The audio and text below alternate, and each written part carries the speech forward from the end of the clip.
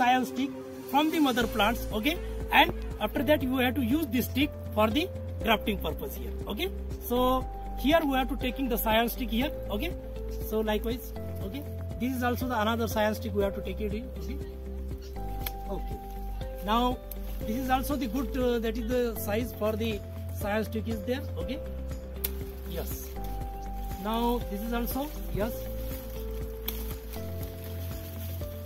Sometimes selection of this shoot is also depend upon the diameters of your rootstock, okay.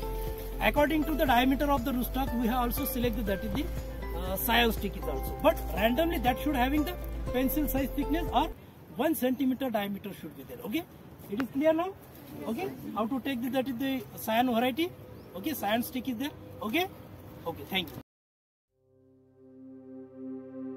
This is the white mango rootstock is there, and here we have to select the mango stick, okay.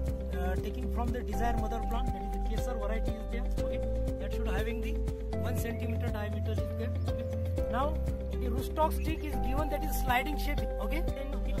And that is sliding shape here, and the rootstock given that is vertical shape here. So here we have given that is shape stick here. Yes. You have to given the slide likewise, okay. In the both the direction, but one precaution should be taken at the timing of given the shape to the scion stick, okay. That should not be splitting the scion stick, okay. The cambium tissue should not be splitting there.